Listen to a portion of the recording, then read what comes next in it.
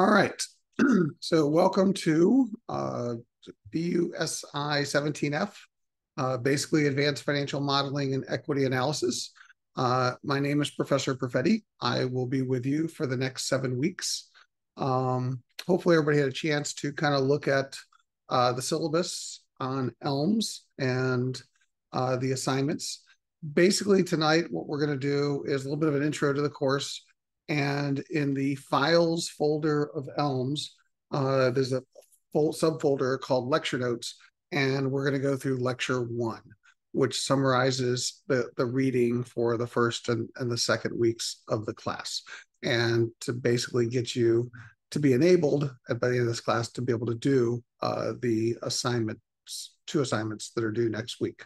But as we're getting that started, I'm just going to go ahead and share my screen.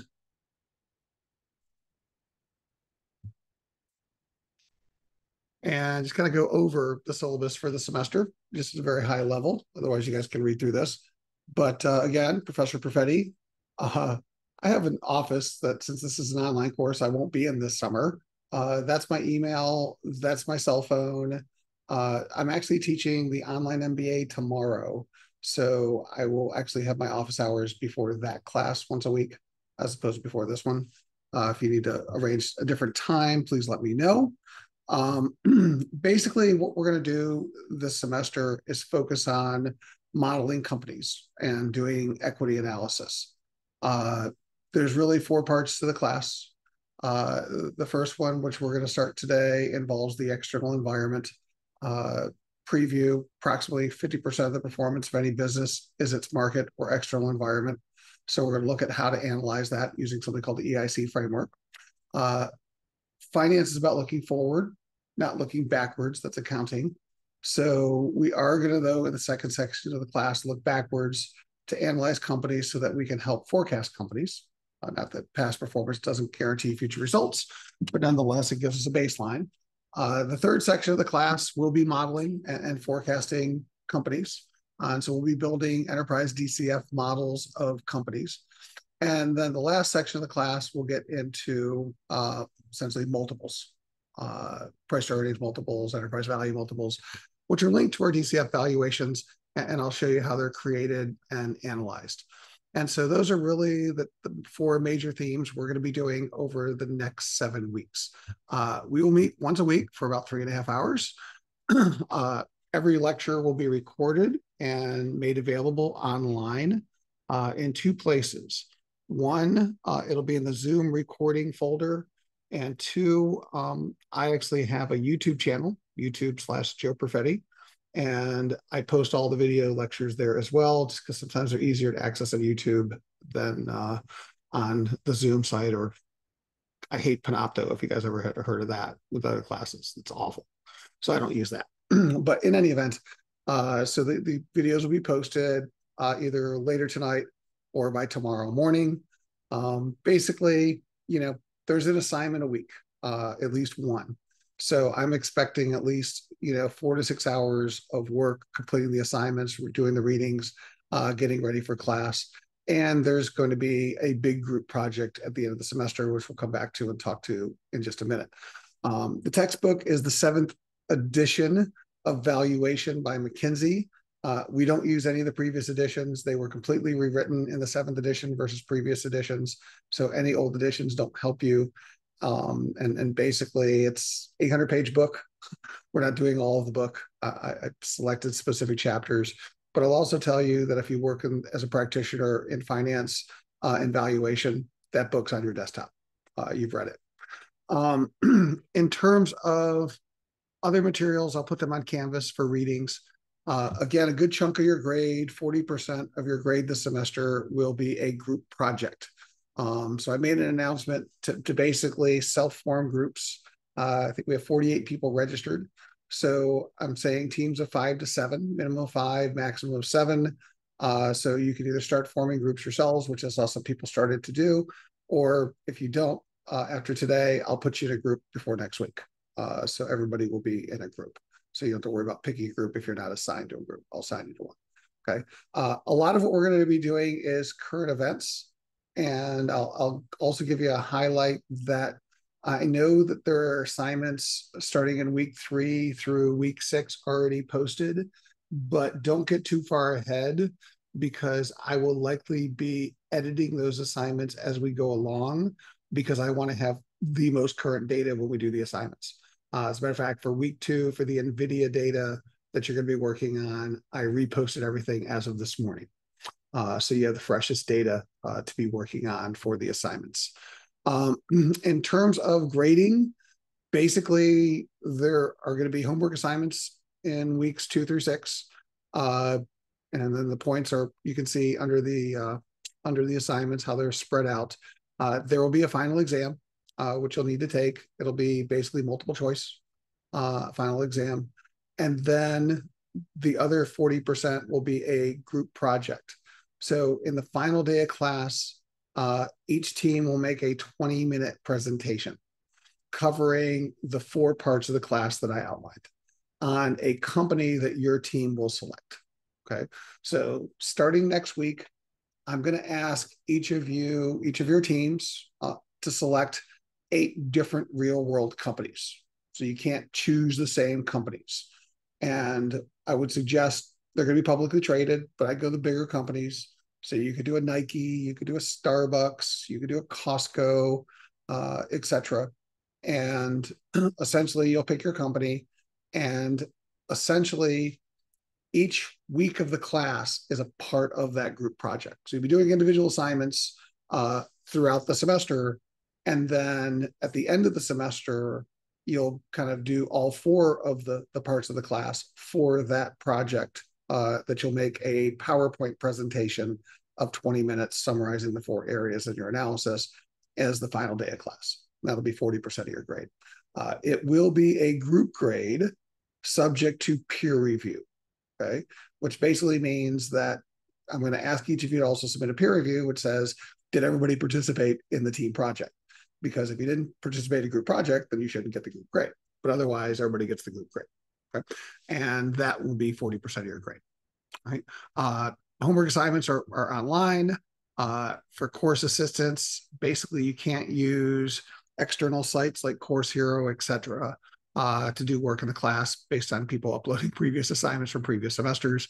I don't really think you're going to be able to use ChatGPT to do these assignments, but regardless, I want you to do your own work this semester. I don't want the AI tool doing it for you. And so in terms of assignments, there's going to be deadlines for assignments.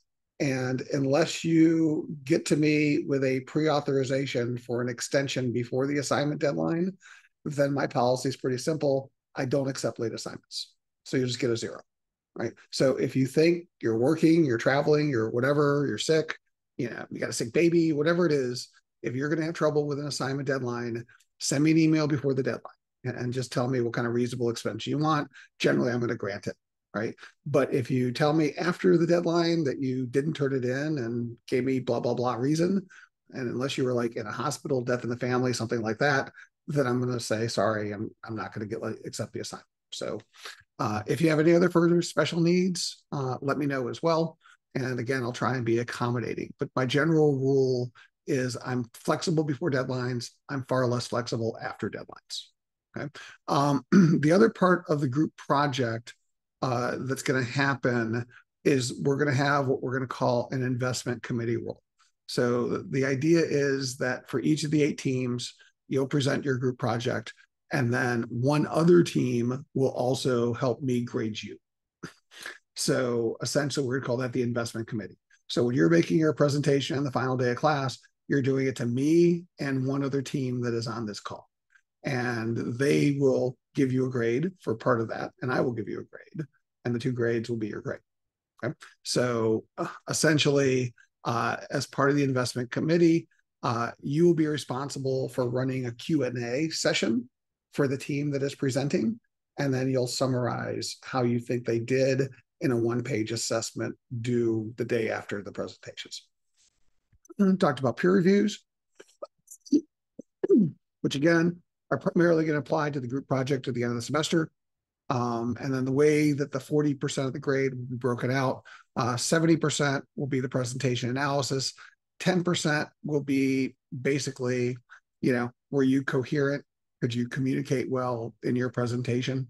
And then the other 10% will be the investment committee role, right? And then teamwork, are you working together to do the project? I don't want one person doing the whole project. Okay. So as we're going through this, I'd like to have some conversations. I don't want it to just be a complete lecture. No questions is dumb questions. So there's some stuff on here that talks about, participation, which I think is good. Academic integrity is important. Don't do anything that violates the honor code. And then, as I said, the assignments are listed in the assignments, but they're summarized here in terms of what we're going to be doing over the next 7 weeks. It's a lot packed into a summer session. Again, you've probably had time to look through this. I'll just pause and see any questions about the syllabus or anything. Yeah, Wade? Yeah, look, oh, you did actually post the exam date on there now, I guess. I didn't see it when I was checking, so I was gonna ask that. So Yeah, final exam will basically be due by the last day of class, and you'll take it online through ELMS. gotcha. So August 20th for us? Uh, Whatever. I this says think the I'm 22nd. extending it to the 22nd, Okay, which is the end of the term. So got it's basically you're gonna have flexibility on when you take it that last week of class. So you can take it by that Thursday. But I think I'll hand it out the last day of class or make it available electronically. Thank you. Great question. Other questions? Is it you? Try that right. You, Lee? If you're talking, you're on mute. You might need to unmute your microphone. Oh, sorry, I was muted earlier. That's okay. The question is, will every lecture be exactly 3.5 hours? Uh, I'm not going to say we go to 10 o'clock every time, but based on what I've done last semester, I like to talk. So there'll be at least 3 hours every class, unless something happens. All right. And I need to let you know that something might happen. I screwed up my foot. I had an MRI today, seeing a surgeon on Thursday. There's a chance that I might have surgery on my foot. If I do, then it could interfere with something, and then a class might be a recording as opposed to a live session. Hopefully that won't happen, but I'll keep you posted. Any other questions so far? All right. So let's go ahead and get started today with lecture note 1 and the content.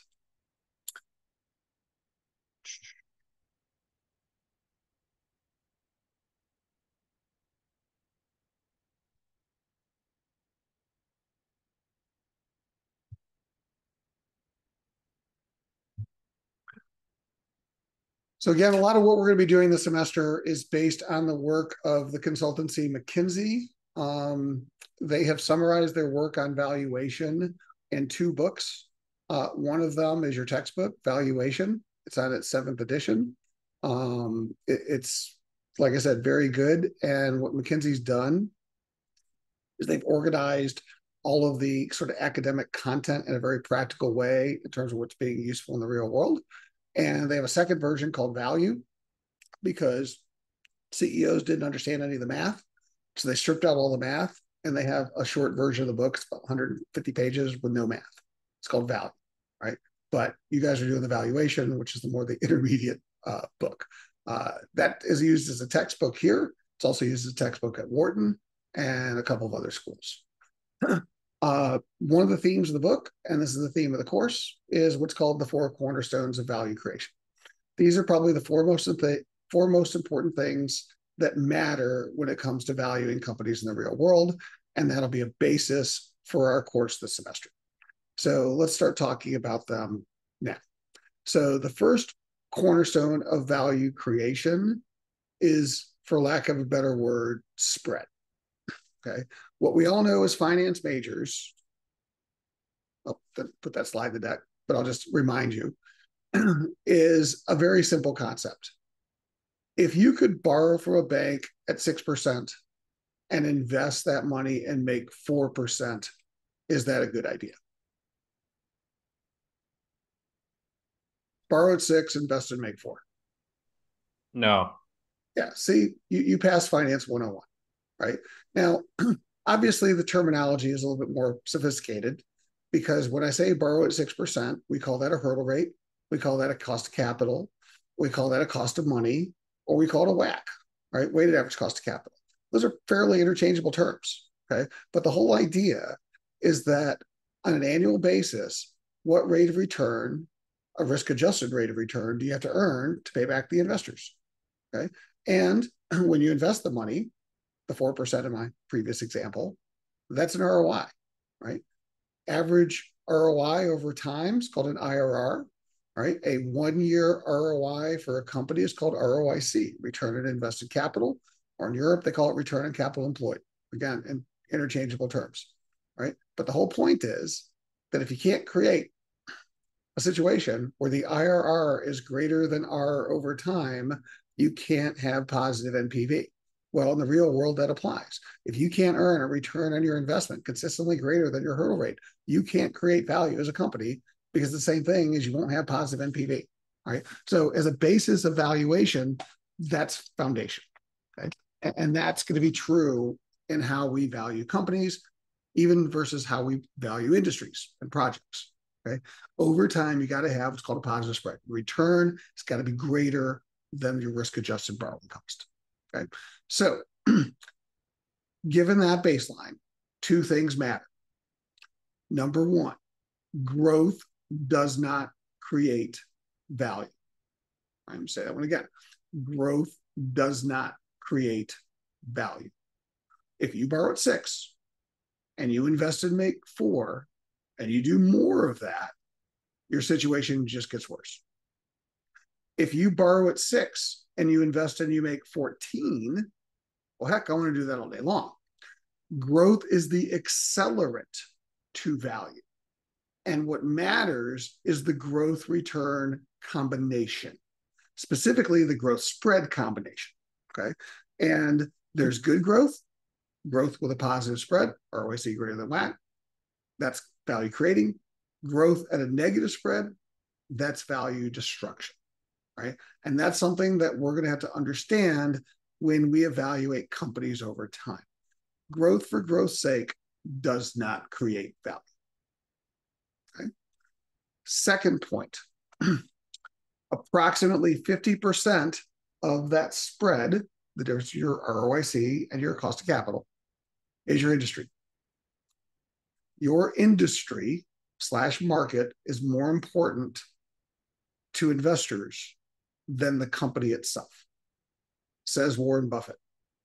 Okay, Warren Buffett, very successful investor of Berkshire Hathaway, is in his 90s for 50 years, substantially outperformed the market investing in companies. Paraphrasing Mr. Buffett, I never invested in companies. I always started with the industry, because if I fell in love with a company in a bad business, there's nothing they can do. Even an average company in a great industry can make money. So therefore, his philosophy, pick the industry that is attractive and preferably enduring. Then pick who's going to win in that order, okay? And in a way, that's the basis for the EIC framework that we're going to start talking about, because we need to understand that external market and that external environment, right? And there's lots of academic studies that say approximately 50% plus or minus of the performance is that external environment, okay? And rather than cite to you those studies all day long, I want to show it to you in the real world. So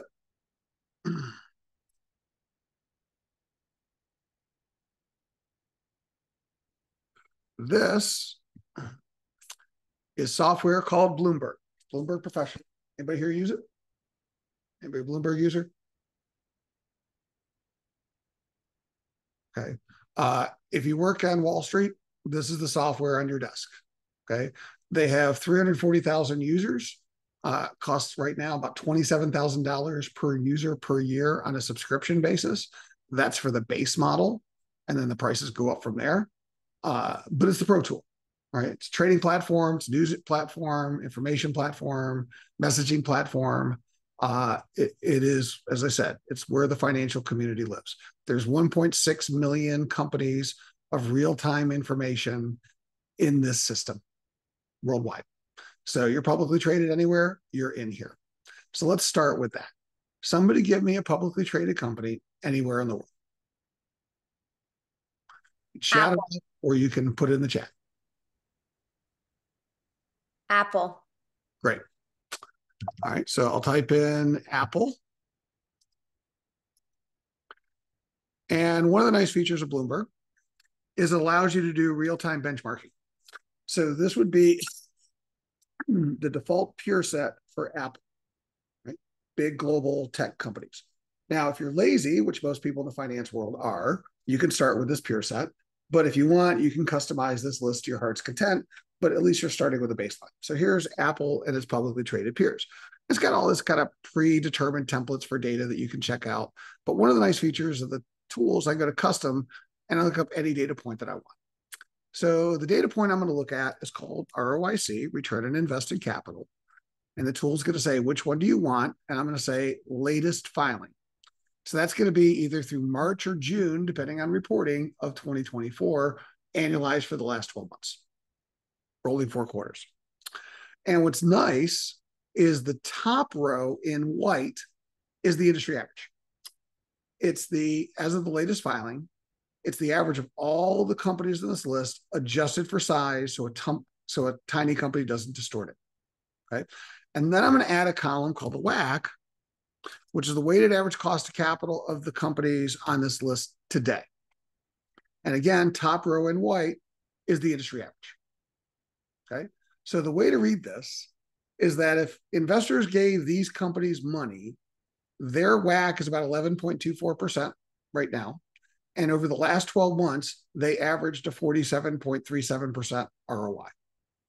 Is that good? Yes. Yeah, that's about as good as it gets. This is an amazing industry. Average company has an ROIC of about 10 to 12%. So this is value creation, ROIC greater than WACC, and this is an amazingly successful industry. Okay. Now, Apple's the first row down. How's Apple doing?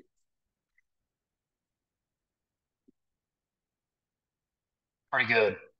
They're doing even better than average. They're making 57% at scale, borrowing at 10. That's a huge spread, right? By the way, are there other companies in this list doing well? Most of them. Arista looks pretty good. HP looks pretty good. Even Motorola is doing okay. Dell's doing okay. 18%. And that's the point. A negative means you're losing money, right? So there's a company called Credo Technology, right? They suck, right? But they're the outlier. And that's the point. Like every industry could have outliers. But I have a dog. His name is Romeo. He's a Chihuahua, 9-month-old Chihuahua puppy. Romeo could pick a company in this industry and probably do well because the industry is so good. And that's the point, right? Industry matters. So what I'm going to do is I'm going to save this as a template. So I don't have to recreate this. I-718. And let's look at a different company, a different industry. So give me somebody else. Another company, another industry. How about Abercrombie and Fitch? Are they still public? Looks like They're pumping. Right. Yeah, they're pumping. Yeah. All We're right. going crazy. All right. So let's see what it says for Abercrombie and Fitch and their default peer list. Again, top row in white is going to be the industry average of Abercrombie and all of its peers, and Abercrombie will be the first company down. So casual retail companies. Is this an attractive industry? Yes. All right, Ahmad, I see you shaking your head. You don't think it's an attractive industry? Not something I would go into, but I guess if we're talking about retail, it could possibly be. I'm talking about financially. Oh, Is this financially an attractive industry? yeah. Yes. It's quantitatively, the companies are borrowing at 8.84, and on average as a group, they're making almost 20. That is a value creating industry. And by the way, that is an important question for your grades. So when I say, is something an attractive industry, then if it has a positive spread, it's positive NPV, which means it's creating value. If it has a negative spread, it's negative NPV, it's destroying value. And oh, by the way, that's one other very important highlight in this class. This is a finance class, which means in your answers, you will use numbers. If you write vague statements without numbers, I will give you zeros. Okay. This isn't the skim along strategy or marketing class where you don't have to know anything. You can just write shit and they'll give you A's. That's not this class. This is math based, which means it's numbers based. So you will use numbers when you answer the question. So if I say, is this a value creating industry? And you say yes, don't expect me to give you credit, right? You got to say yes, because the industry ROIC is 19.61 and the cost of capital is 8.84. And that's what makes it an attractive industry, just as a hint for grading. All right, Spencer? Yeah, just curious on how much Windmark is actually contributing. I see it's like a weighted average, and they're like 1.2 billion, but Well, they have an obviously, 180% return. So yeah, obviously the point of a company like Windmark, which is why I'm using a market cap weighted average, is I don't want this tiny company to distort the entire industry. Because if you did a straight average, you're going to get a wacky result, right? And so that's the whole idea of why we use weighted average here. Thomas? Yes. Could we look at the airline industry just out of curiosity? I was about to ask for another one. So yeah, we absolutely could. Give me an airline. Southwest. Okay. So we'll start with the discount side of the airline industry. I need like the Jeopardy theme music to play while we're waiting on something. Something to make it dramatic. All right. So Thomas, since you had wanted to see this, you tell me. What do you think about the airline industry? I guess it does not look like an attractive value creating industry. Why? Um, because the return on invested capital is lower than the weighted average cost of capital. And its return on invested capital is The 7.7% versus 7.72. I mean, you could probably call it NPV zero, break even, but this is not nearly like the ones we just looked at. Is there anybody on this list outperforming?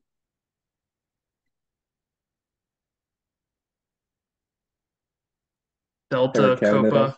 Some outliers, but a lot of the companies are not, and that's the point. This is a much more difficult industry. All right. It's not like the one we just looked at for Apple, where almost everybody was doing well. Here, it's a much more difficult industry. That's the point. Industry matters, markets matter. Okay. How's Southwest doing?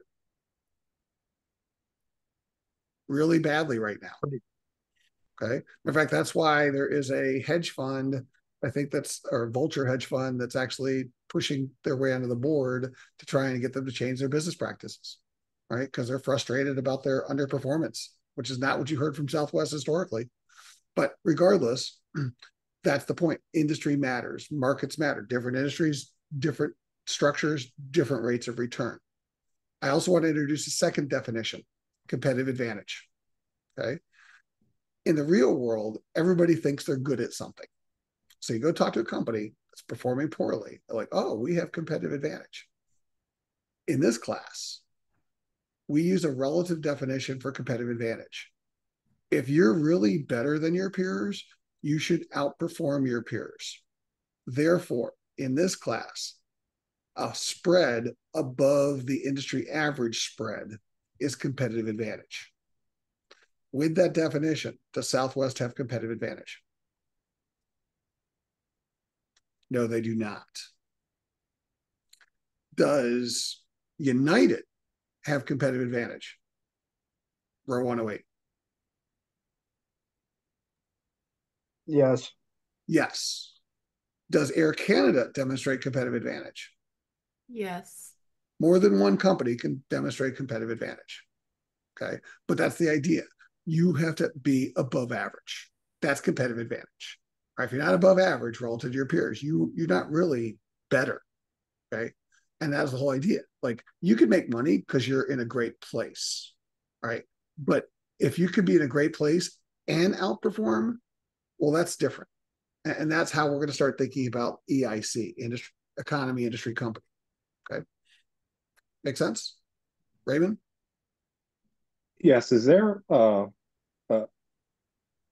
a number that's used to describe the spread? Like, is it a ratio or a percentage? You can do it as a ratio, but typically it's just ROIC minus WACC. So what you should be looking at as a finance major is when you see ROIC, think IRR. And when you see WACC, you should see R. And what you're describing to me, just using slightly different words, is positive or negative NPV. So you're basically saying this industry has a 0 NPV. The IRR equals the R. Right? Southwest has a negative NPV because the IRR is less than the R. Okay, that's essentially what we're saying here. We're just putting it in the business context.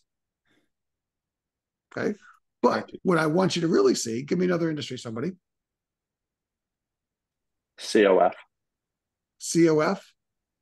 Yeah, Capital One Financial. Oh, is a bank? Yeah. I want to stay away from financial services.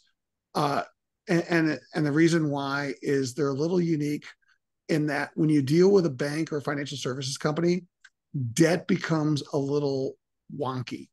And what I mean by that is that if Southwest has debt, it's pretty clear that debt is financing the planes. If Capital One has debt, well, that's kind of like a cost of goods sold. They're getting a net interest margin on their debt, and they have some debt that's kind of financing the balance sheet for long-term capital. So it's not clear whether the debt is operating or whether it's financing. And so typically when we do ROIC, we're separating out operating from financing against cost of capital. So what we do with banks is we actually use ROE against cost of equity. Same concept, except the reason why we use ROE, not ROIC, is because of the debt. We can't tell whether debt is really operating or financing. And so what we do is we just ignore the debt and we just look at net income. So therefore return on equity. So same concept, but that's why banks are a little bit different and we're not going to be dealing with banks this special. So another industry, another company. How about oil industry? Auto? Oil. Oil. So give me an oil company. That's a ExxonMobil. Okay.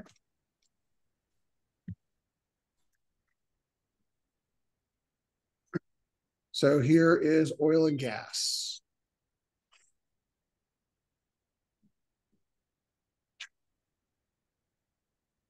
And again, this will be, I think the default list will be global. Yeah, this is global oil and gas right now. So industry, attractive, yes or no? Yes. Yeah, borrowing at 8, making 14. Exxon? Yeah, it's also attractive. Borrowing at 7.9. So they're creating value. Does Exxon demonstrate competitive advantage? No. No, because that's an example of good industry. Like Exxon right now is in a good place because oil's, at scales is what, 80, 90 a barrel, right? So they're making money, but the problem is they're not outperforming. Okay, so they don't demonstrate competitive advantage using our financial definition. Okay. By the way, I'll show you traditional auto. This does not include Tesla. So ignore the electric vehicles and just look at traditional auto. Ford, Toyota, Kia, BMW, Daimler, Volvo. How does the automobile industry look right now? Rami. At all. It's a terrible industry. Okay. By the way, I can rank them. You know who's doing really well in the automobile industry? Ferrari. So there's outliers, but they're pretty much the only outlier. Maybe Subaru, maybe Volvo, but once you get to that, every other company, negative spread. Because these companies are spending billions and billions of dollars to build the electric vehicles of the future that you haven't bought yet. And they're still dealing with supply chain disruptions coming out of COVID. And so the automobile industry is a tough business. By the way, I don't know if you're aware of this, but Ferrari's profits, over half their profits now, come from apparel. They make more money as a lifestyle brand than they do selling their $250,000 supercars. And that's intentional. Okay. But regardless, this is a tough industry. And the point I want you to understand with the exclamation point is that if I'm showing you this, industries matter. Some industries are more attractive than others. If you're in this auto industry, it's going to be hard to make Apple-like returns. If you're in the tech industry, it's much easier to make those returns. Markets matter. Questions?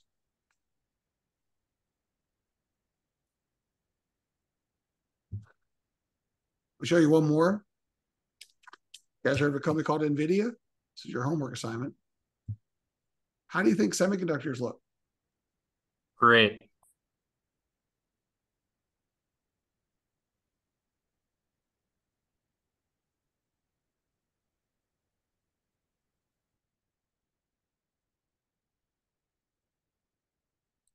That's the last 12 months. Since your homework assignment, I won't say too much about the data, other than if you look at row 112, there's a company called Marvell Technology. And I have to say, hats off Marvell. Like, they're the only company losing money in a golden age of semiconductors. How do they do that? Like, what is so unique about Marvell that they're screwing it up so badly? All right. That's the first cornerstone. Any other questions? I'm going to just quickly check the chat. Somebody's talking about Walgreens. Oh, I can do Walgreens. In here, where he did oil. So, was it Walgreens, Boots, WBA? So this will be probably a short list because it'll probably be Walgreens, CVS, and Rite Aid, if I had to guess.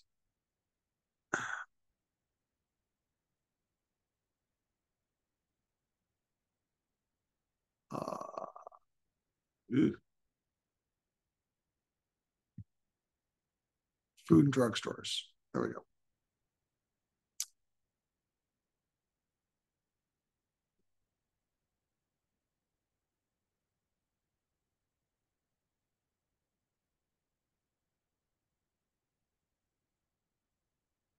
Huh. I wonder where CVS is on the list. We'll go this way. Put CVS here. Because I know Walgreens is on CVS's list. But you can see those numbers for Walgreens. It's no surprise that they are closing a lot of stores, right? And that's the thing.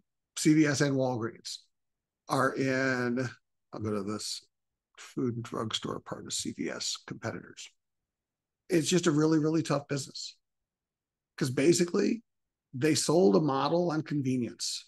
The statistics in the United States are, I think, something like 90% of the population is within 15 minutes of a Walgreens or a CVS, right? And so they're very convenient. But the problem is that if you ever walk into one of these stores, they have 20,000 products in that store. And they're mini grocery stores, mini Walmarts. And they don't get enough volume for the amount of stuff that's in the store. And their ROICs are terrible. And their margins are relatively low. And historically, they made it up on pharmacy, but the stores themselves are really struggling. And then the same thing, e-commerce is taking over. And people are not seeing the convenience of the Walgreens when they can order online and it'll be here in 4 hours by Amazon. So unfortunately, it's become a very, very challenging business. You can kind of see it here. Terrible industry. All right. That's the first cornerstone. Second cornerstone, I'm going to stay in Bloomberg, is it's about cash, not income. Okay. Income is a piece of paper. It's like a pay stub. It tells you how much cash you will eventually generate, but we care about something called time value of money. So therefore, when we get the cash, changes its value. So valuation is based on cash, not income, right? Income will tell you what the cash will eventually be, but timing matters. So valuation, cash flow. Third cornerstone. Everything I've shown you for the last 20 minutes is a magic trick. I have tricked you like a good magician. Because when I'm showing you this data for CVS Walgreens or NVIDIA or Apple or ExxonMobil, what are we looking at? The past. Exactly. We're looking at last year. Valuation, third cornerstone, is about the future. It's called the expectation cornerstone. You are worth the sum of your future cash flows, not your historical cash flows. So what you did in 2023, who cares? Right? I care about 2025. That is much more important. Right? So the future cash flows lead to the valuation, not the historical cash flows. And we got to be careful when we look backwards. In fact, that's the difference between finance and accounting. Accountants look backwards. They're all about scorekeeping. What happened last quarter? What happened last year? What happened last month? They keep score, right? But finance is about the future. What happens next month, next quarter, next year? That's more important to value than what happened last year. So that's the whole point. When we deal with the future, we deal with risk because the future is unwritten. So I estimate what the cash flows are going to be. That's the whole point. I estimate, I guess. Now, eventually, I'll know what those cash flows are and I will adjust. But ironically, I never get to the future. Okay. So here's the whole point. What data suggests, started at Chicago in the 70s, go back 100 years, is that whatever cash companies, assets of any type earned became their price in the real world. Whatever cash was generated became their price. Okay. That's intrinsic value. Right. You're worth the sum of your future cash flows. Right. So if I know what the cash flows are, as Warren Buffett says, in the short term, I guess. In the short term, I guess what the cash flows are going to be. Stock prices are voting machines. But in the long term, it's a weighing machine because when the cash flow comes out, then it'll adjust to the actual cash value. That's your price. But in the real world, the problem is we never get to the future. Okay. Think about it. The next 10 years for any company are probably the most important cash flows just because of time value of money. Okay. So let's say we predict CVS Health's next 10 years cash flows, right? Which we're going to be doing later this semester, right? That's going to be a big part of their DCF valuation. Okay. So today, what are the 10 years going to be? Now, over the 10 years, I'll see what they actually are, but here's the rub. It doesn't matter anymore. Even if I went into a time machine 10 years from today, the last 10 years don't matter. It's the next 10 years because you're always worth the sum of your future cash flows. So the important thing for you to understand, price is always expectation. That's actually what's hard to beat the market because it's not based on what you do. It's about what you're expected to do. Okay. That expectation equals price. And when you deal with the future, you got to deal with risk because you're not always going to be right. Cornerstone number 4. Jump out of Bloomberg here.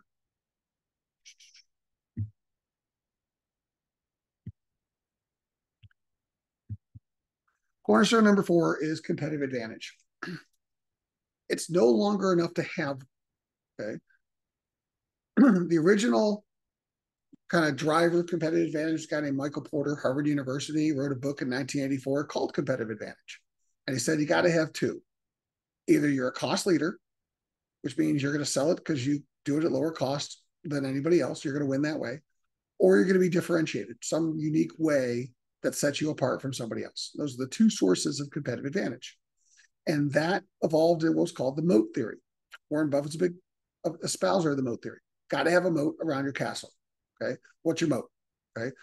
Could be a brand, could be a cost advantage, could be a quality advantage, could be a regulation, could be a patent, but you got to have a moat. That moat is your advantage, protects you against competition, and allows you to earn outsized returns. So moat, moat, moat, got to have a moat. Good market, good moat. The problem in today's world is what happens if the competitors don't care about your castle anymore. Your moat doesn't matter. What happens when you're Nokia, who dominated the phone business, and the world moved to mobile touch computing starting with the iPhone? Didn't matter how good Nokia's patents were. Didn't matter how good their business model was. The world moved on to something different. So the moat, okay, great moat. Nobody wanted to invade that castle. So competitive advantage today, the guru, her name is Rita McGrath. She's at Columbia University. She's replacing Michael Porter as the person for competitive advantage.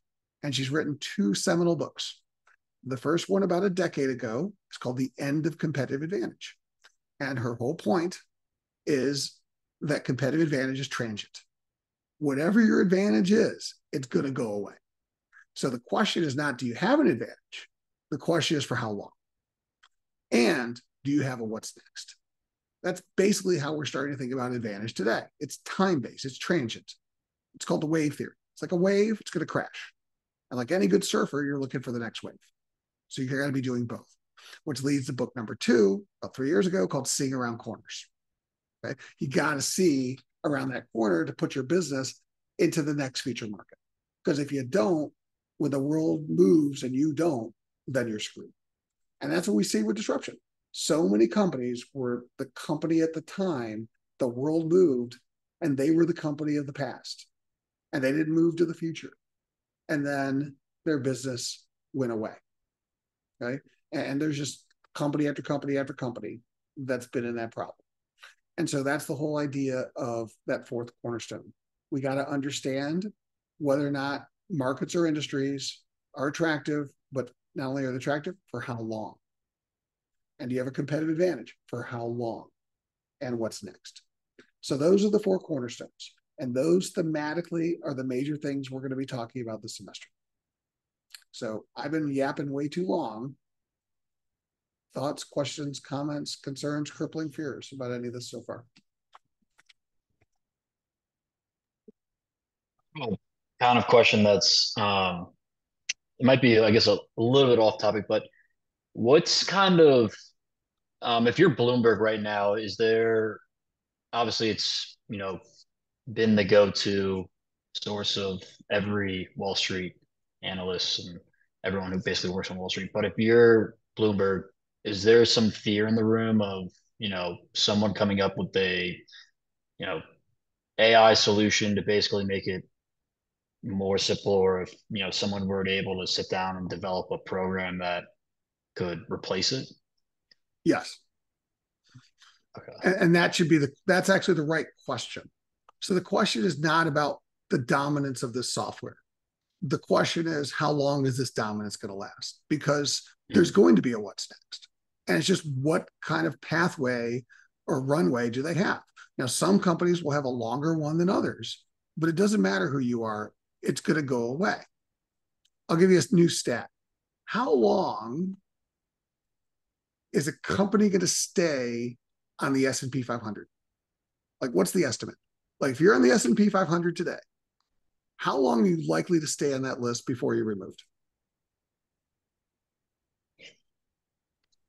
Isn't it like only a couple of years? It's like not as long as you think it is. More than a couple of years, but it's 12 years.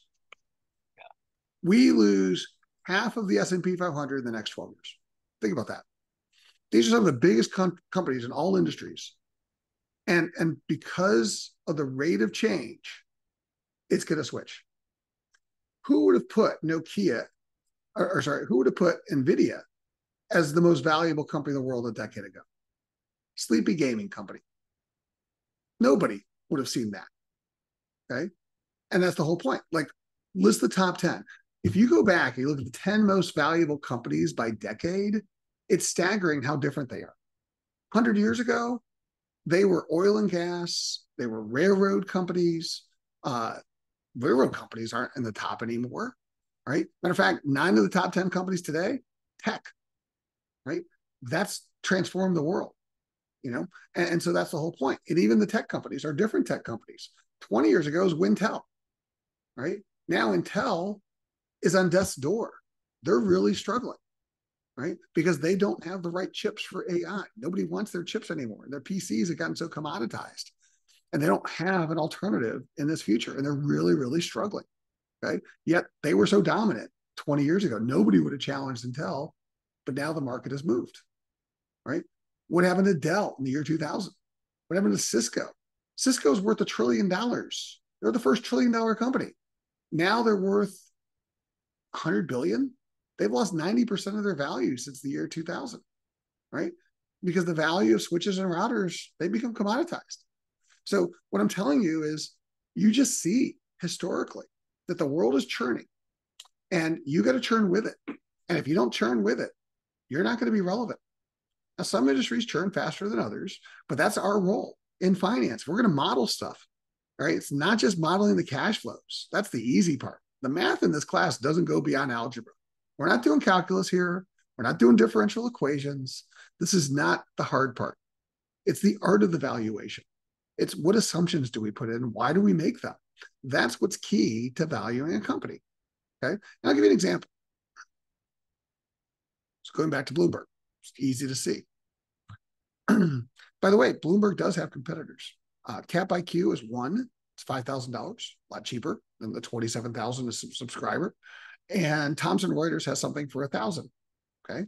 But Bloomberg right now benefits from something called the network effect, right? See, the problem with replicating Facebook is these other social networks, they're hard to start up because you got to bring all your friends with them. And so if you go to a social network and your friends don't go, then that social network's not going to be successful. And that's why it's very rare for TikTok or something else to kind of jump out of here, because we're established in our social networks. Bloomberg is the social network for the financial community. It's a system of record. If I send an IM on Bloomberg, then that, one, I know that it's going to be to a financial person. And number two, that's a record. That's an official record of a trade or a transaction. And so that actually embeds them in their high price for what they do. Okay. But nonetheless, they're still going to be challenged. And they're trying to keep up, and they're trying to evolve. Everybody should be. All right, but let me show you something about the future. So back to the cornerstones. 2 years ago, the best-selling drug in the world, non-COVID, was something called Humira. It's an anti-inflammatory drug, very important to a lot of people, and the company that sold it is called AbbVie. And this is a financial forecast by Wall Street for AbbVie going into the future, not only the company, but by drug. Okay. So there's a lot of data on the screen, but what I want to show you is that AbbVie in 2022, which would be this column right here, had $58 billion of total revenue, and 21 billion of that was just Humira's sales globally. All right, that's 21 billion of sales at 90% plus gross margin. Very profitable. Okay. In 2023, Humira sales fell to 14 billion. This year, they're expected to fall to 9.6 billion. By 2027, under 5 billion. Why? Why are the sales for Humira going down so dramatically? Patent. Get a generic at least. Yeah, the patent expired. And this is what happens in the pharmaceutical industry when the patent expires. So generics are here, biosimilars are here, competition's here. When you're the only game in town, 21 billion at 90% margin. Now they're going to be 5 billion at a 30% margin. Well, that's a different value for a company.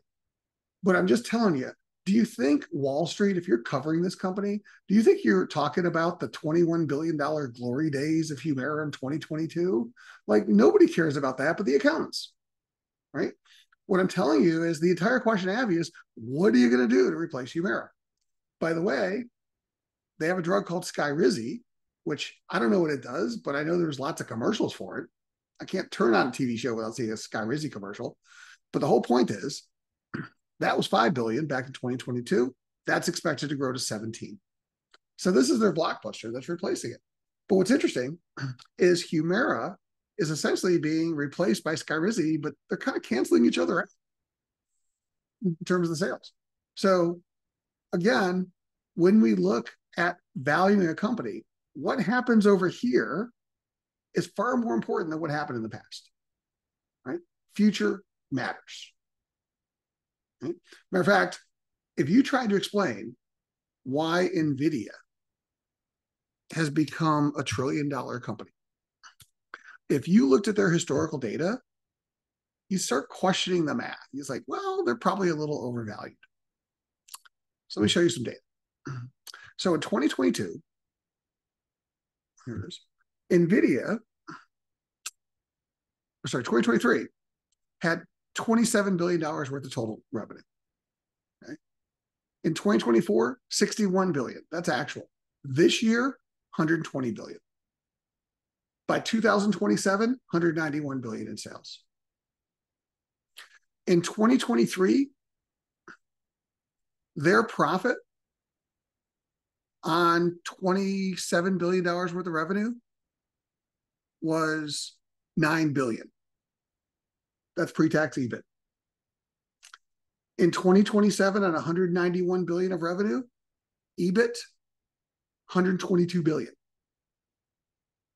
That's profit. So when you think about a multiple, okay, 3 trillion divided by 122 is a multiple of about 30. I'm not saying that's not a high multiple for a company, but I'm telling you it's not crazy, because that's the point. People are valuing NVIDIA not based on what they did, but what they're expected to do. And if they keep hitting these numbers, then the cash flows justify a $3 trillion valuation. This is where the action is. It's in the future. That's the third cornerstone. Now, there's no guarantees to these futures, but it's really important to understand what these futures are when we value companies. That's the other reason why Bloomberg is so valuable, because it's one of the few tools in the world that gives you access to what Wall Street believes is the future of these companies, right? And there's a baseline. Now, nobody agrees with the baseline, right? But nonetheless, it is important to understand this baseline, because if you look backwards, you will not be able to come up with a reasonable justification for the valuation of NVIDIA. And by the way, where is all the sales and profit coming from? It's not the gaming business. This is gaming revenue. Last year, gaming revenue was $10 billion. By 2027, $13 billion. Now, for a normal company, that's actually not bad growth. But for NVIDIA, it's the data centers. Last year, $47 billion, up from 15 2 years ago. By 2027, $170 billion just to data centers. That is Google, that is Microsoft, that is Amazon. Those are their customers. That's 60% of their revenue. Those three companies are buying all their chips. That's where they're making all their money. And that's what's important to understand about NVIDIA. It's the growth of the data center. Why are data center sales exploding?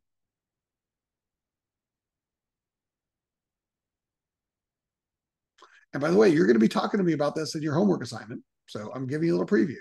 Why is data center growth exploding so much? Gen AI. Why is AI relevant to data centers? Data centers have like high workload.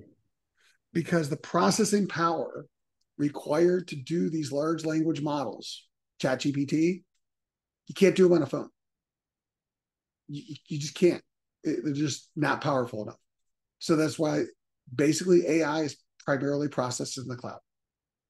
And in order to do that processing, you need a lot of data center power, which means you need the data centers, you need the cloud. And that's why these companies are exploding. They're making huge investments in the cloud. And NVIDIA, it turns out their gaming chips, Blackwell's, their most recent one, are the best suited for AI processing. And so they have a competitive advantage around the best commercially available chip in a market that's hot. And I'm not going any further because this is what you're going to be talking about in your EIC assignment. So again, thoughts about this? Make sense? Does anybody know where these numbers I'm showing you come from?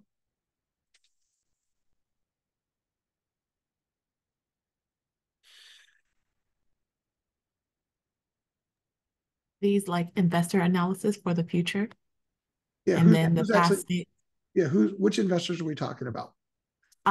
or not investors, analysts rather, that work for these big banks. Yeah. So I'll simplify. There's something on Wall Street called the buy side and sell side. Does anybody here work for the buy or sell side? Let's call your day jobs. Right. So basically for NVIDIA, the buy side are the shareholders. They're the people that are literally buying and owning a company stock.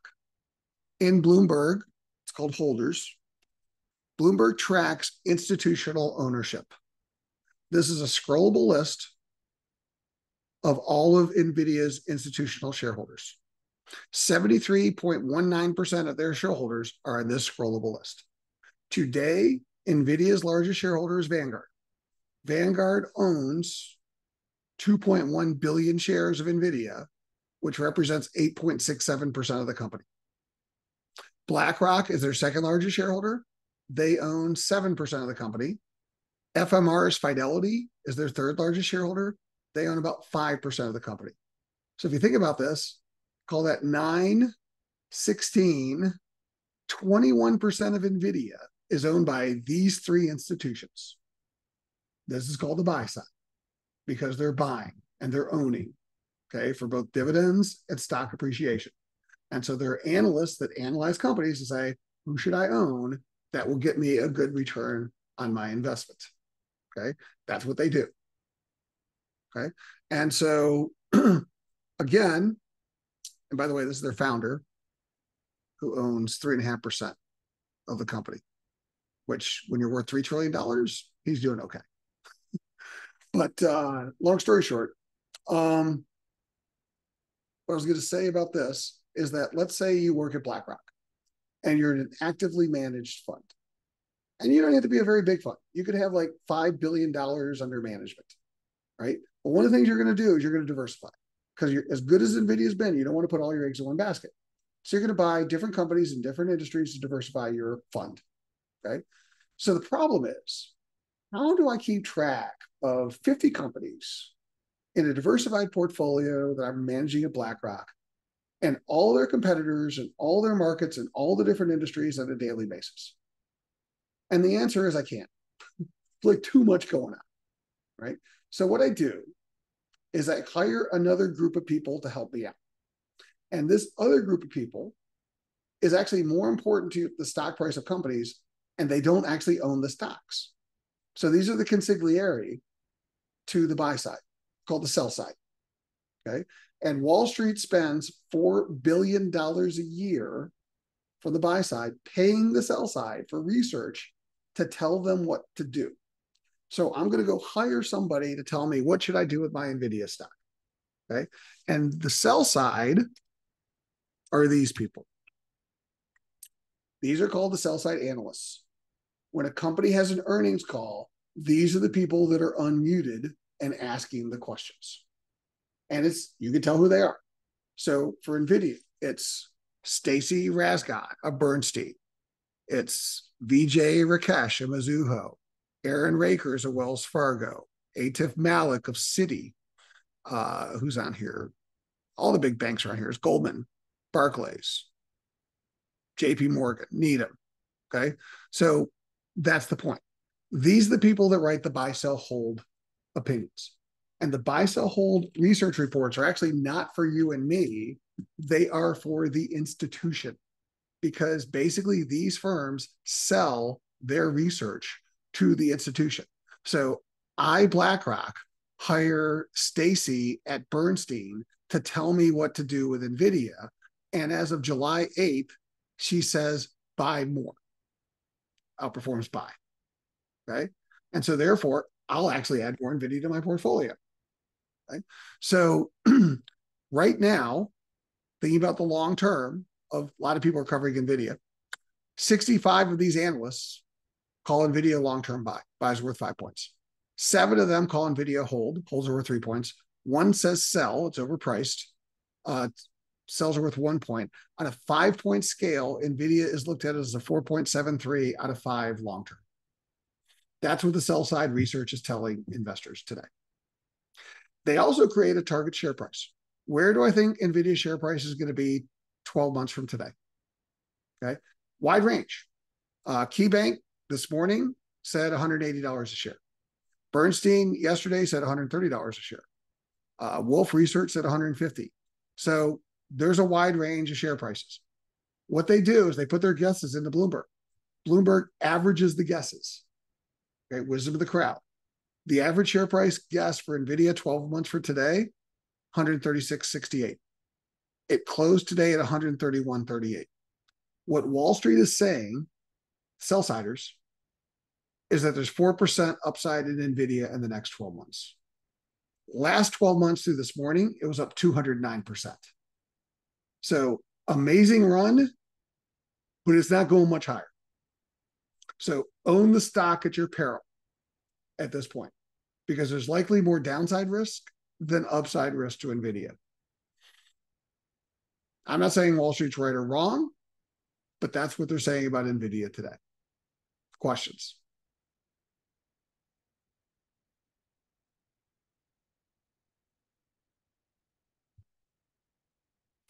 By the way, I'll take Bernstein as an example. This is the coverage universe Stacy's team has at Bernstein. They just focus on these 10 semiconductors. A Wall Street firm, which is doing the sell-side research, the analysts there, it's a team of 3, typically. It'll be Stacy, it'll be an MBA in finance, and an undergrad in finance. And one of those people might have also a management tech background, so they're also an engineer. So I'll have somebody who understands technology if I'm going to do semiconductors. But it's a small team. And their entire life is writing research on these 10 companies, okay? And selling their research for profit. Now, if you want to see their research, here is all of Bernstein's research on NVIDIA. Do you notice my screen in Bloomberg is blank? Do you know why it's blank and it's not an error? You got to pay for the research. That's not included in the $27,000 subscription price. You want access to Bernstein's research, you got to pay Bernstein for access to their research. Okay. So we actually at Maryland have a few that we have access to, banks. One is JP Morgan. We get JP Morgan, we get Barclays, we get Deutsche Bank. But we don't get Goldman, for example. We don't get Citi. But nonetheless, so there's the research of her team, if it was there. And this is Stacy. So Stacy, her little bio. Oh, I thought it was a her. It's a him. That's Stacy. Thought it's a guy. So Stacy works in LA, 1999 Avenue of the Stars. That's his phone number. That's his email at Bernstein. That yellow dot means he's logged into Bloomberg, but away from his terminal. And I can IM him. And I will tell you that if I actually IM Stacy, he'll respond because he's getting it through Bloomberg. And then when he realized that I'm just some yokel professor in a class, he'll block me, right? But first time, you'll get to these people because it's 340,000 people in the finance community all talking to each other on this social network. And they will talk to each other all day long on IM. And again, messages are considered actual records. This was mini bio. So before Bernstein, he worked at McKinsey, Sanford Bernstein. He's at MIT, which would make sense. There's the technology side as the analyst. And then he's got a bachelor in chemistry and a doctorate in chemistry. So he's more in the tech side than the finance side. So the people under him are probably more the math people. But sorry, Marcos? Yes. What does market perform and underperform mean? Under recommendations, they're telling them to. So it's marketing. So rather than just say buy, sell, hold, they get a little fancy with their wording. So market perform is another way of saying hold. Basically, you're just going to do an average. You're going to be average. You're going to be no different than the average S&P company, right? Underperform means same thing. You're going to underperform the market. That's called a sell. And outperform is another word for buy. This is just marketing. So what Bloomberg tries to do is standardize all their language as to red, green, yellow. So reds are sells, yellows are holds, greens are buys. Yeah, Jonathan? Yeah, can you see like each analyst's past predictions like summarized so to see how accurate they've been? Absolutely. Everything they do is tracked. Every guess. And we can see how good they are at guessing.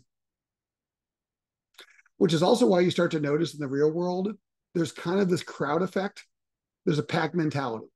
Because if the pack is wrong, then I don't look bad. But if the pack is right, and as an outlier, I'm wrong, then I look really bad. So they tend to move together in packs. And so what matters is what's called the lead steers, because some of these analysts are pretty much morons, right? Because you don't have to know a lot to do this job. Now, you're not going to be staying in it forever, but basically what you do is you just plagiarize. Like you find out who's good. So if you find out, oh, the guy at Bernstein's really good. So what I'm going to do is I'm just going to read his research and then rewrite it. I'm going to look at his models for companies. I'm going to summarize based on his models. And so they'll suss that out. In fact, I was doing some work a few years ago for a company, and Fidelity, which is their largest shareholder, was talking to their senior leaders. And I was there for a lunch talk. And one of the conversations was at the end, I said, who Fidelity do you think is good that covers this company? And he named it. And I said, who do you not think is good of these analysts?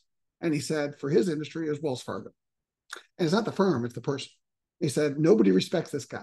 He said, but we'll still throw some business his way and pay for some of his research because he will get us tickets to Torrey Pines anytime we want. So basically, we'll give some money for his research just so we can play Torrey Pines, right? But we don't respect anything he says because we know that he just copies the other analysts. So I'm just saying, like, there's the way the world really works, but nonetheless, you're getting a little bit of an inside baseball view of some of this stuff. Yes. Another hand, Raymond. Yes. Why are the analysts or researchers called the sell side when they could recommend buys or holds? Because they're selling their research. That's okay. Because I'm literally selling it to the buy side, but the buy side is more important. Matter of fact, when a company has an earnings call, and here on Bloomberg, EVT, are the actual earnings calls. And so the morning of the earnings call, which their next earnings call will be on August 23rd, this is right here. It will populate the call-in number and the code to unmute right here in Bloomberg. So if you're brave enough, you could actually go into Bloomberg, get the pin to be unmuted the morning of the call, and then get on the call. Now, the company will probably quickly kick you off, but this is where the analysts actually can see an event calendar.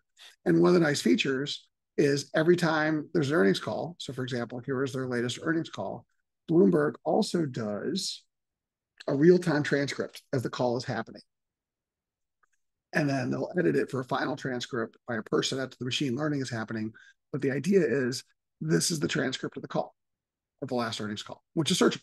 I can actually search all of their earnings calls for any information about it. So this is like, I'm showing you less than 1% of what Bloomberg does, which is why it's such a very valuable software for companies. But regardless, here's the last thing they do. What these people do, these sell-siders, is they also, because I'm going to value NVIDIA, is I have to create a forecast for NVIDIA. So this is the whole point. This is the Excel model forecast for NVIDIA. And when they forecast NVIDIA,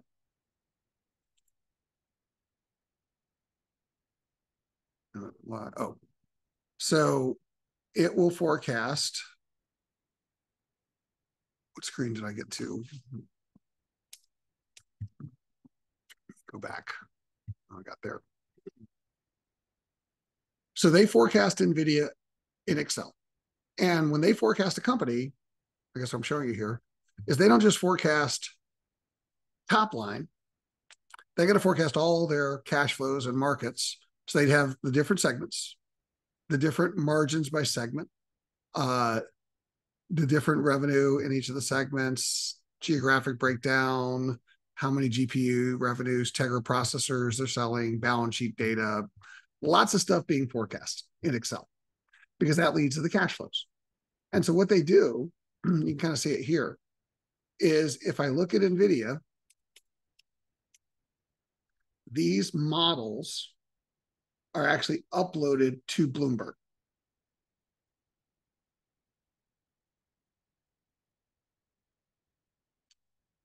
Over here. But you'll notice there's a little lock by them. So you can actually download any Excel model from any bank, but you got to pay for it.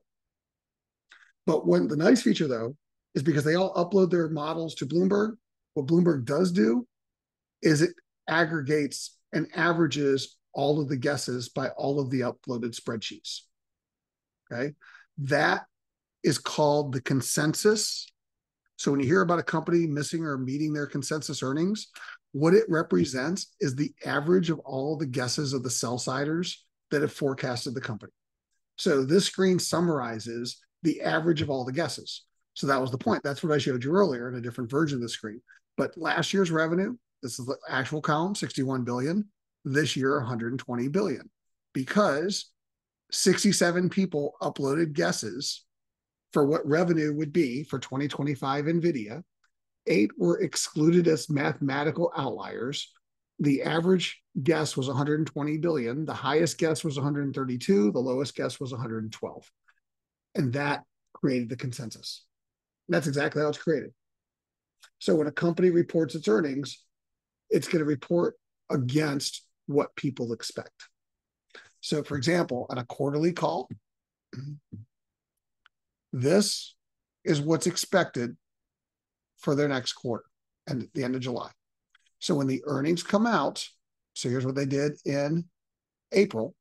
This is what Wall Street expected, and this is what NVIDIA reported for the April quarter.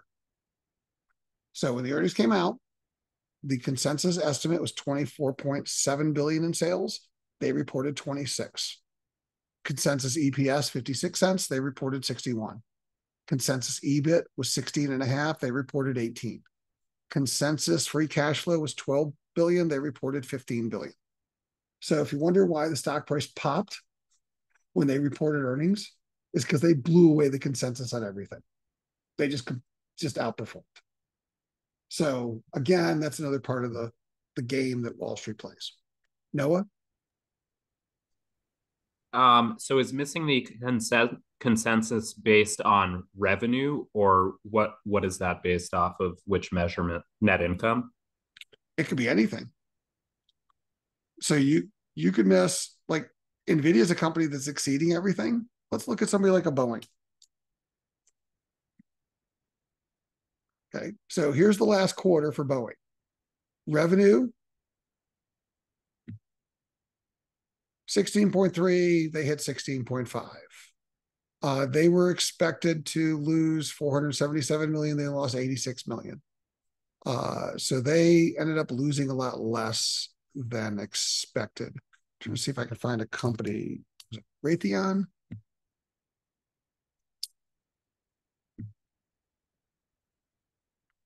So here's Raytheon. They actually exceeded their revenue target in the last quarter, 19 billion versus consensus 18.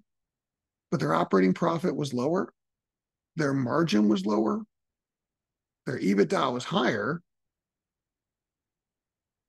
And their free cash flow was a little bit less, mainly because they spent less CapEx than we expected them to. So that's where the questions will start to come. Why did you spend $70 million less of CapEx this quarter than we thought you were going to? Right? Is it because you're seeing some softening of demand and you're cutting back on your spending? Was there problems getting things ramped up? So that's where the questions will start to come off of the call. Because then what they're going to do is they're going to then reforecast the future, right? Because that's the whole point. The whole point of an earnings call is these analysts have their models open and they're just kind of adjusting their forecast for the companies based on what they hear in the call. And then they go talk to their buy-siders, and then they start trading based on that information. Anyways, again, more detailed than we need to know for the class, but giving you a sense of how this kind of plays out. Raymond?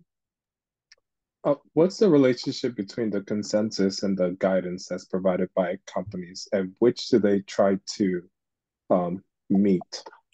Well, the short version is guidance is just that, which means I'm going to give a range of what so here's Raytheon's RTX's guidance.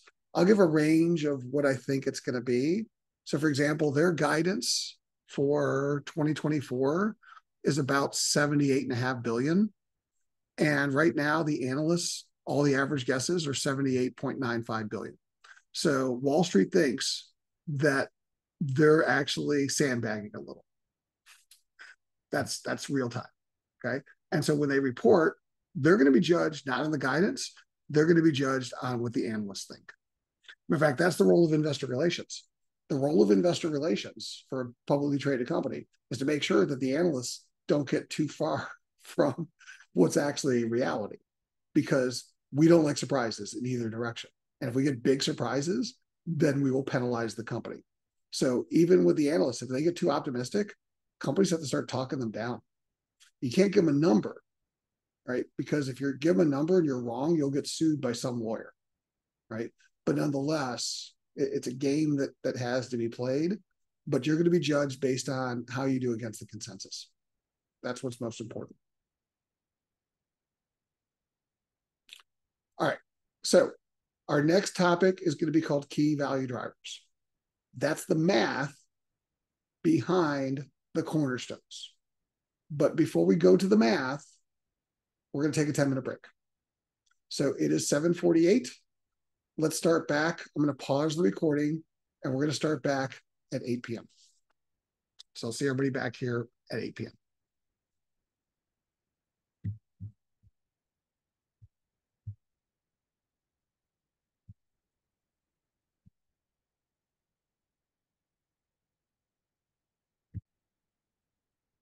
All right, let's go ahead and start back from our break. I did see a question in the chat about whether or not you have access to Bloomberg. The answer is Maryland has 60 terminals scattered on several campuses. The biggest one is there's a teaching lab in Van Munching Hall 3505. That's where I do my undergrads, because I get 180 undergrads a semester. There's 32 terminals in that room.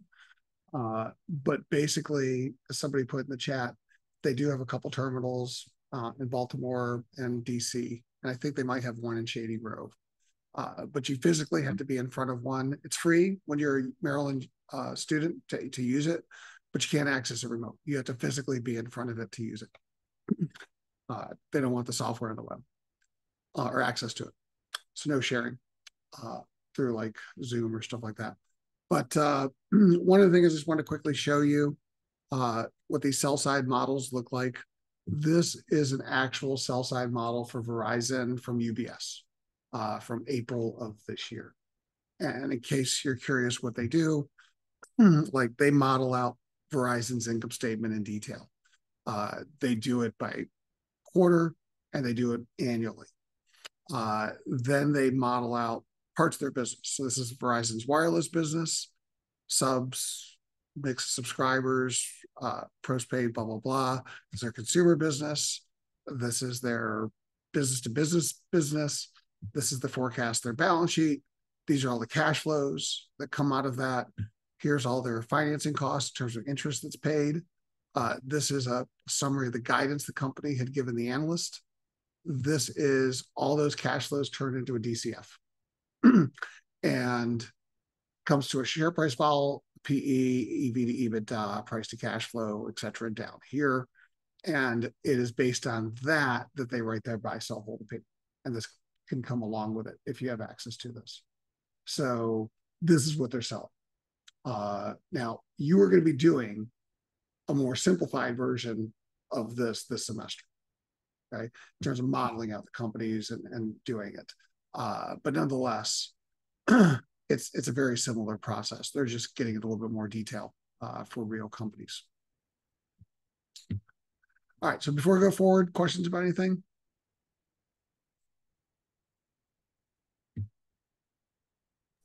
how much are we going to have to utilize the Bloomberg terminal for our assignments? Well, the bad news, good news is, I'll start with the good news. You're not going to need to use it because I'm going to export the data and put it in Elms because I know you don't have access to the terminals. I wish you had access to the terminals, but that would involve you physically coming to campus, and this is an online course. So unfortunately, we're kind of bridging it. So I'll be putting the data from Bloomberg for you to use. That was NVIDIA this morning.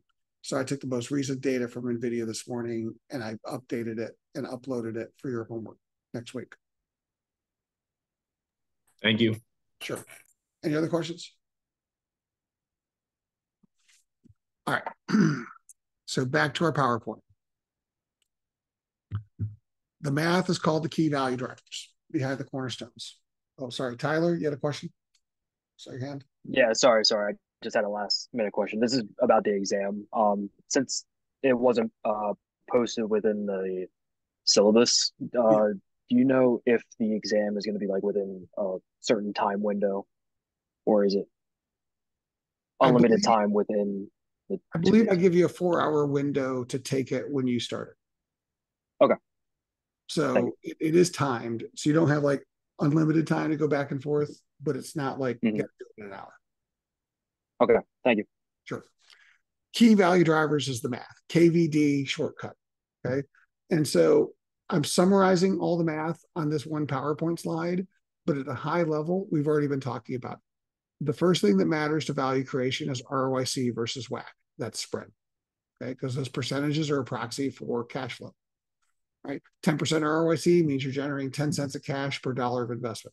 20% ROIC means you're generating 20 cents of cash per dollar of investment. Okay? Growth, how fast you grow that spread, and sustainability, that's competitive advantage. ROIC is a function of two things: your profit margin, how much you make when you sell something, and your productivity, how much you have to invest, balance sheet investment, to generate sales. So 5 things come out of the math. And these are the 5 most important things to value creation: your margin, your productivity, how much you spend to sell something, your risk, your cost of capital, your growth, and your competitive advantage and your ability to maintain it. Like, that's what matters. Okay. And so the math leads to the cornerstones, but we're going to deal with the math this semester. So let's get technical. And this, again, was in the book, but I'm just summarizing it here. So I want to define a few things. So one of the things we're going to define is something called NOPAT or NOPLAT. McKinsey calls it NOPLAT. The rest of the world calls it NOPAT. NOPAT is net operating profit after tax. NOPLAT is net operating profit less adjusted taxes. It's basically your EBIT after tax. So the idea is, how much profit do you make regardless of how your business is financed? So we're kind of looking at the operations of the business. We're going to pay taxes on that because we're not-for-profits. So let's say we start out with a generic company that makes $100 million a year of NOPAT. 50 million is reinvested. 50 million is paid to investors. That creates 2 additional ratios. The percentage of the profits reinvested is called the reinvestment rate. The percentage of the profits paid out is called the payout rate. Those 2 percentages have to add up to 100% of your profits. So basically, when you make money, you can do one of 2 things with it. You either reinvest it or you pay it out. Right? So 1 minus the reinvestment rate is the payout rate. 1 minus the payout rate is the reinvestment rate. Those 2 ratios add to 100%. In this simplified example, 50-50. 100 million of profit, 50 million reinvested, 50%, 50 million paid out, 50%. Okay. On the next slide, I'm going to define 2 more things. G, which is your sustainable growth rate, or the rate at which you can grow with internal funds, and something called free cash flow. Okay. Starting out with G. So let's take this company, which made 100 million and reinvested 50, and let's say, to keep it easy, it makes a 10% ROI. It made 10% historically ROI, and it's going to make a 10% ROI in the future. Okay. So if I put 50 million in at 10%, I'm going to get 5 million of new profits, 50 times 10%. If my core business keeps making 10%, I'll still make 100. So over here in the bottom right, I started year one with 100 million. I make 10%. So I keep the 100 million in year two. I get 5 million on my new investment. My profits next year grow to 105. That's a 5% growth rate. Okay. Here's the shortcut. G, growth in profits, is the reinvestment rate times the return on the new investment. I reinvested 50%. I make a 10% ROI, 10% of 50%. That's 5% growth. Okay. So growth is ROI, it's expected ROI, incremental ROI, times reinvestment rate. But that leads to a question. Let's say that I want to grow G 10% a year instead of 5% a year. How do they do it? In this math, what would have to change to make this G 10%? You do 100% 100% reinvestment rate. 100% reinvestment, which means slash the dividend, no dividends, no payout. Reinvest 100% at 10%, you make 10% growth. Now, a lot of CEOs of publicly traded companies are not going to like that trade-off, right? People tend to get used to the dividend. So let's say you don't want to slash the dividend. You want to maintain your reinvestment. How could you get to 10% growth? You have to up your return to 20%. Yeah. 20% ROI, 50% reinvestment gets you 10% growth. The important reason I wanted to illustrate that is that ROIC is related to ability to grow. You ever wondered why companies like Apple or Google or Facebook Meta have so much cash? Because they have extraordinarily high ROIs. And so therefore they make enough money that they don't need external funds to go fund their investments. Ironically, companies that have low return need very high levels of reinvestment to grow. And remember, where's my Capital One person here? The rule in banking is to lend money to people who don't need it. And the second you really need the money, we don't want to lend it to you anymore. And so that's the point. The companies that have poor returns that want to grow, it gets harder to attract the capital to grow because they got to put a lot of capital in at low returns in order to grow. Whereas the higher returning companies can grow much more easily. Everybody wants to lend them money. And to be honest with you, they don't need it. So they can actually get the borrowing at pretty reasonable terms. And so ROI actually reflects ability to grow. That's something I want you to understand. The other thing I want you to understand is that you are not worth the sum of your future profits. That's a misnomer because you're going to have to reinvest some of those future profits. Buy a car, any car, brand new off a dealer's lot. Keep the car for 10 years. Don't do any maintenance on the car. I'm telling you, the car is not going to last 10 years, right? So just like a car, a company's the same thing. I can't take all of my profits and pay them out because I got to take some of my profits to maintain my business or it's going to start falling apart. And if I want to grow my business, I got to put some of the money in to grow. So basically, I'm not worth some of the profits because I got to reinvest it. What I'm worth is the profit after the reinvestment. That is what I can pay out. There's no accounting term for that. So the finance people created our own term for that. We call that free cash flow. Right? Free cash flow is the theoretical payout rate, right? And it's free not because it doesn't cost anything. It's free because it's free and clear. It's the profit after the reinvestment. It's what's left to pay out. So companies are worth the sum of their future free cash flows, not their future profits, right? And that's key to how we're going to value companies. Make sense? Calculating free cash flow is hard. I'm going to make you do this as part of homework too. You're going to hate it because it's hard. The accountants don't do it for you, and you have to rearrange the financial statements to actually get to a free cash flow. But it's critical if you're going to do valuation. All right. What is free cash flow? It's the cash from the income statement, called gross cash flow, minus the cash reinvested in the balance sheet, gross investment.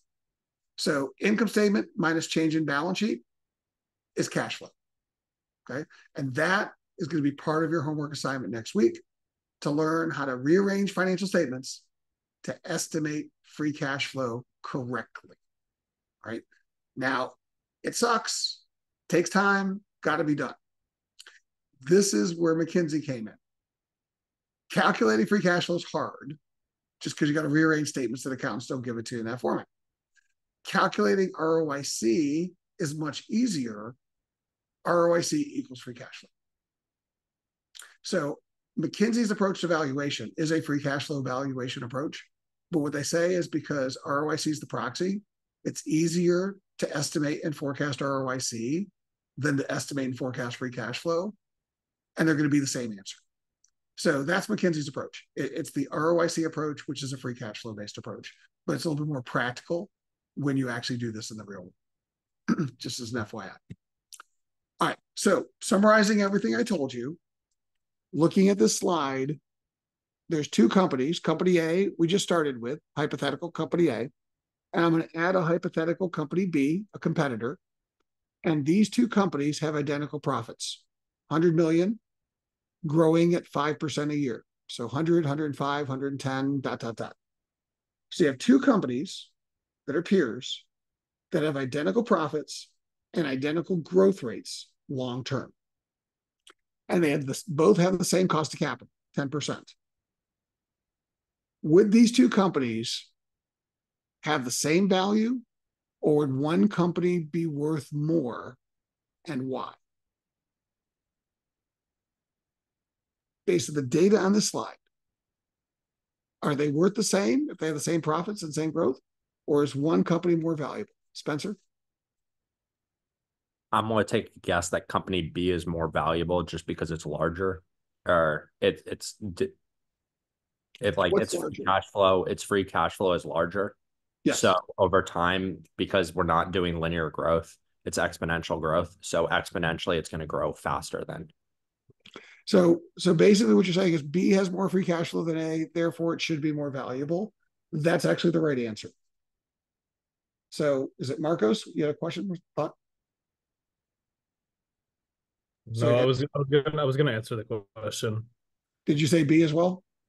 I was gonna say B as well. Yeah. So what you should have looked at, anybody in this call, is you should have looked at the free cash flow, and it should include you in that B generates more free cash flow and therefore it'd be more valuable, right? But what I want everybody in this call to understand is why, right?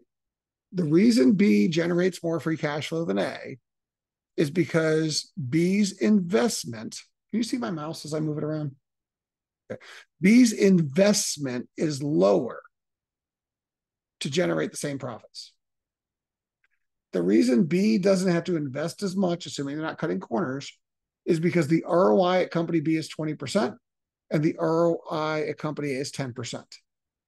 Because they have a better return, they're better at what they do, they don't have to invest as much in order to make the same profits. Or let's say B invested 50, the same as A. Well, at a 20% return, 50 will grow to 110. 50 at a 10% return will grow to 1.5. And at 110 minus 50, the free cash flow will still be higher than A. So if you have a higher ROIC, you will generate more free cash flow because one of two things will happen. You'll either, at the same investment, make more money or make the same amount of money for less investment. That's what a high ROI will equal to. So therefore, ROI is a proxy for free cash flow. More ROI, more cash flow, more value. And then here's the caveat, at the same level of growth. Okay. What makes it tricky in the real world is that the growth rates are different. Okay. So here's my point. I'll show this to you in Excel. So I'll start with this blank workbook.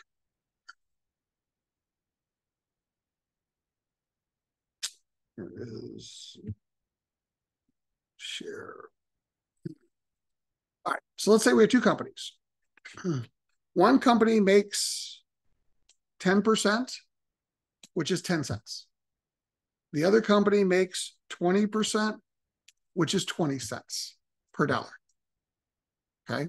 And if I ask you which is more valuable, 20 cents is worth more than 10, right? But now let's put growth into play.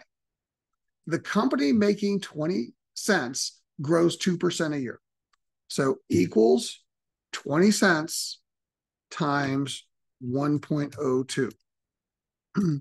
The company making 10 cents grows at 10% a year, equals 10% times 1.1.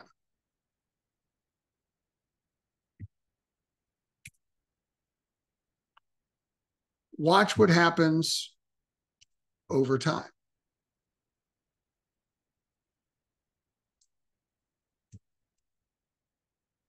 Eventually,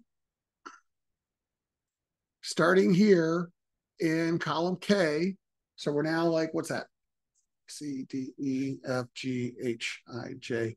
11 years out, company A, which was making 10 cents, growing 10% a year, will start to generate more cash than the company making 20 cents, growing 2% a year. And then it just gets more exponentially valuable. That's the key to valuation. Valuation, at its basic form, is three things. What's your return? How much cash do you generate? How fast do you grow that? And what's your discount rate? And so if you have the same hurdle rate, then it's just growth and return. But that's all it is. Companies are worth the growth spread combinations. So back to the math.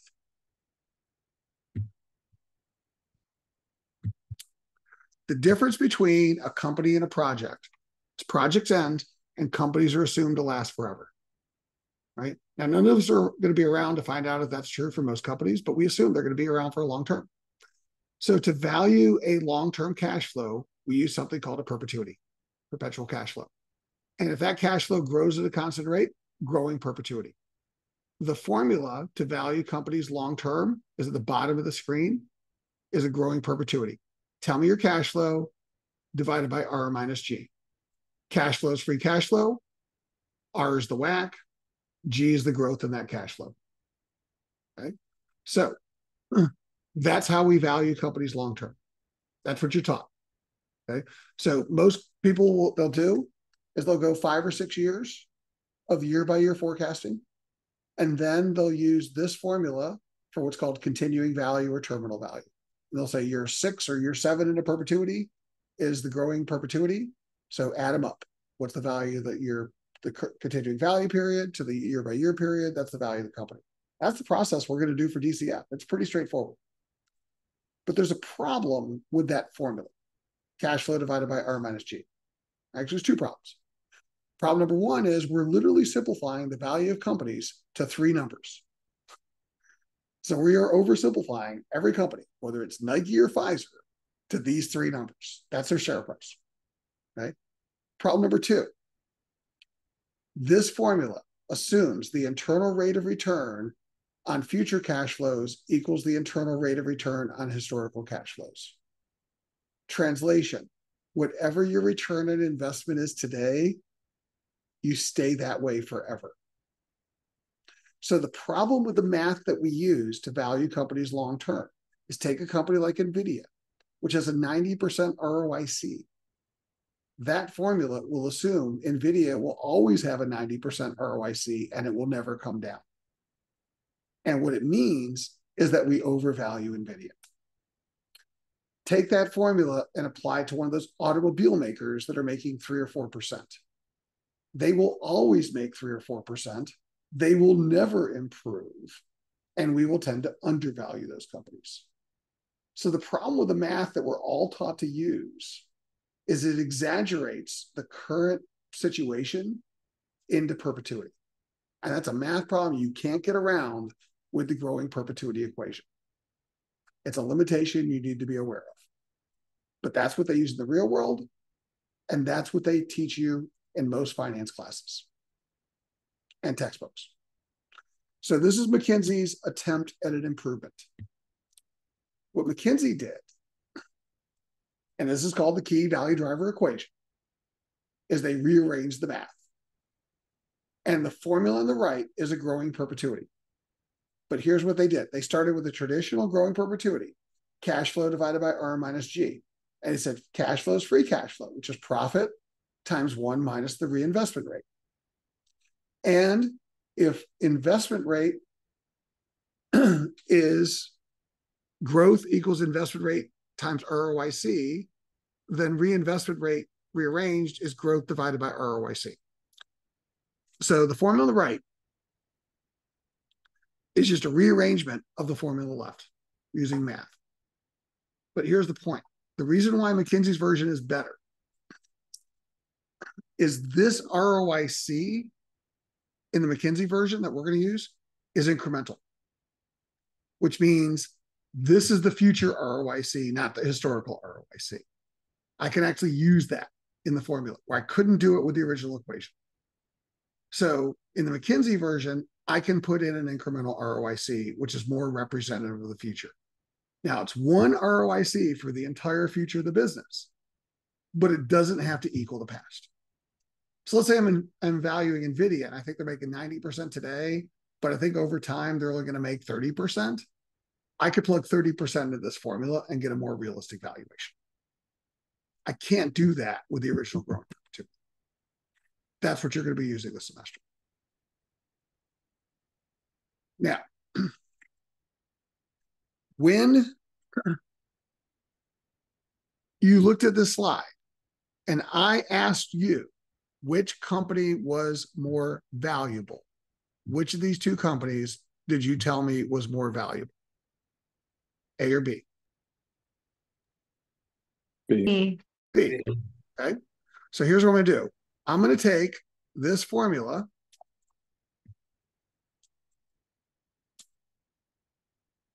and I'm going to quantify that in Excel. Okay. So here's how we're going to do it. So I'm going to open up Excel.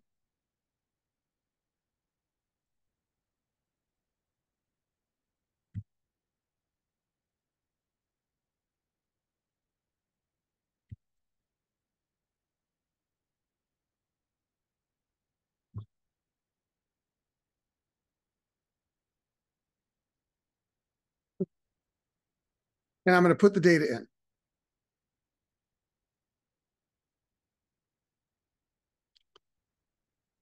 And I'm going to use some friendlier terms. So this is the data off that PowerPoint slide. Company A, Company B. Both companies started with 100 million of profit after tax. They're no bad. Both companies were expected to have long-term growth rates of 5%. Company A had a 10% ROIC. Company B had a 20% ROIC. Both companies had 10% WACs. If I took that formula and plugged in those values, Company A would be worth $1 billion and Company B would be worth $1.5 billion. So all I'm doing is quantifying what you told me. You told me B is more valuable. I will tell you based on that information, E will be 50% more valuable. They'll be worth $1.5 billion. A will be worth $1 billion. Then we have something called the price to earnings multiple. The price to earnings multiple of Company A is 10. Their price, $1 billion, divided by their earnings, 100 million, is a PE of 10. Their price, $1.5 billion, divided by the profit of 100 million, PE of 15.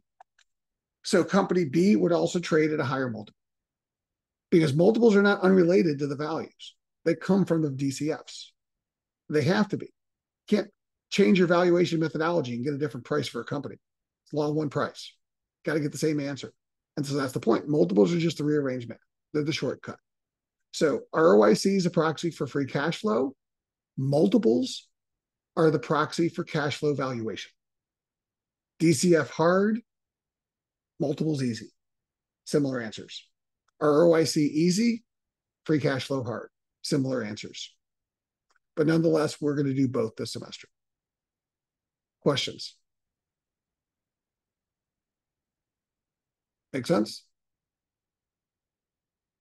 This is called key value drivers. Now, there are 5 scenarios that I need you to understand. And if you understand these 5 scenarios of this exercise, then you understand 80% of what's going to happen to any company in the real world. When you read a newspaper article, you're going to get the sense of what's going to happen to their share price. Because when the key values drivers change, the values will change. So we're going to go through the scenarios. Okay. So let's do a little what if. What happens if A doubles its profits? So instead of 100 million a year, it starts making 200 million a year. Okay. But before I hit enter, nothing changes about their long-term business model. They're still going to grow at 5%. They're still going to make a 10% ROIC, still make a 10% cost of capital, but they doubled their profits. What's going to happen to their value and what's going to happen to their PE? In theory, they should double. Value should double. What about the PE? Same. Okay, let's see. Here's enter. Here's triple. Here's company B, double, triple, quadruple. Notice as I change the profit, They don't change. That percent, that the value is changing, but the multiple's not. In finance, this is called sizing. I am more valuable because I'm bigger. I just absolutely generate more cash. But I'm not better. People aren't paying more for my profits. I just make more profits. It's called sizing. Okay? It's one way to become more valuable. Just get bigger. Generate more cash. Absolute cash. But a lot of what's going to drive value is the better. What's going to drive the multiple? And so earnings don't affect multiples. I can make $1. It won't change my PE. Okay? So if the profits don't affect my multiples, what affects my multiples? Key value drivers. Growth, return, cost of capital. Growth, spread. Multiples are just an expression of future growth spread. That's all they are. Okay? So these growth spread combinations lead to those PEs. So let's say, scenario number 1, company A goes into a new market. And they're now a US company. Costco in the US goes to Europe. Okay. It's going to go with its low cost business model, but it's going to grow faster because it's got a brand new market to go sell to. So it's still going to make the same return on investment, but their growth rate's going to be 6% per year versus 5% a year.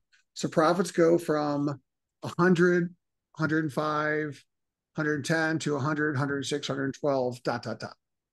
What happens when I hit enter to the value of company A, now growing at 6% a year, and the multiple of company A? What happens to its PE? Does it also grow? All right, let's see how much. This is 6% per year. By the way, I'm going to go back to the 100. 100. This is 7% per year. This is 8% per year. Any change it? No. But hold on. Here's 6, 7, 8, 9. Why is B changing and A not? High return. Partial credit. Emmy? Is it also because the cost of capital and ROIC are equal? For which company? For a company A. And so if your ROIC and cost of capital are equal, what does that mean? There's no multiple. Yeah, because you get 0 NPV. Like if you have a 10% ROIC and a 10% cost of capital, it's like a 0 NPV. And so when you grow a bunch of 0 NPVs, you know what you get? 0 NPV. What's different about company B?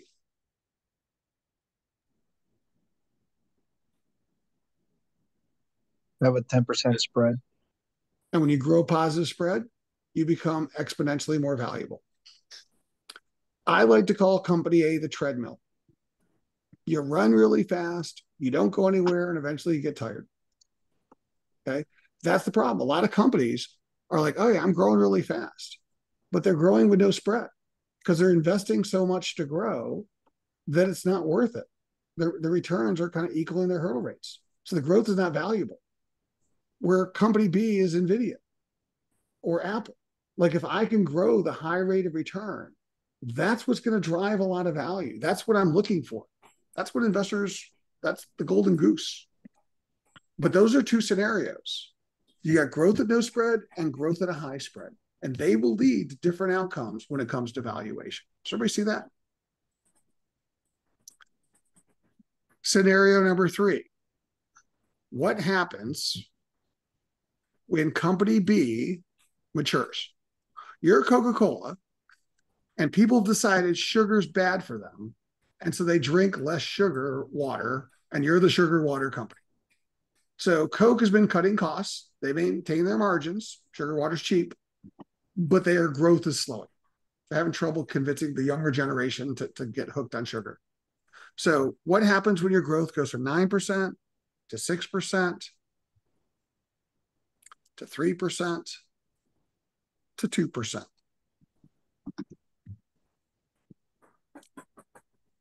Did you notice the value in the PE went down? This is the expectation cornerstone at work. I priced you as if. I priced you as if you make 20% and you grew that at 9% a year. I realized I was too optimistic. You're going to make 20%, but you're only going to grow that 20 cents 2% a year. Well, 20 cents growing at 2% a year is worth a lot less than 20 cents growing at 9% a year. Your values will come down, your multiples will compress. This happens to every company because two things happen. One, law of large numbers, growth rate's slow because you get bigger, and you mature. When you mature, your growth rates slow down. When you mature and your growth rates slow down, your multiples will compress. Scenario number 4. I have a negative spread. I borrow at 10 and I make 8. What happens when I grow?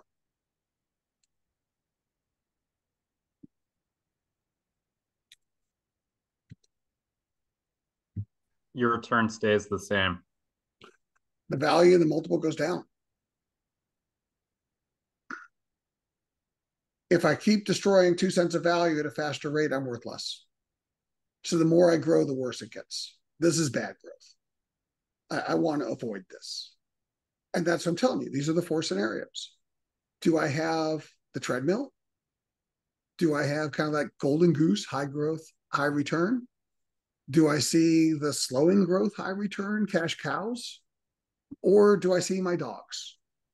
Yeah, my terrible businesses that are growing at poor returns. Those are the value destroyers.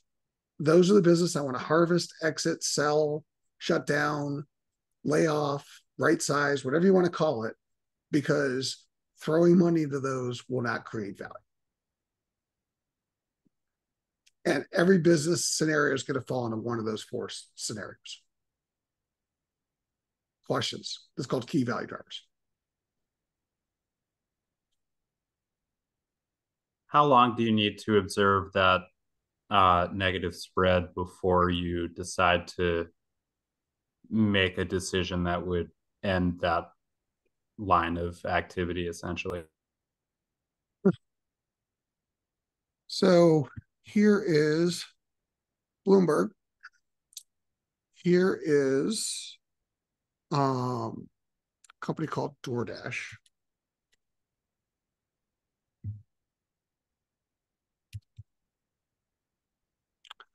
And here is the current spreads of kind of the online delivery companies.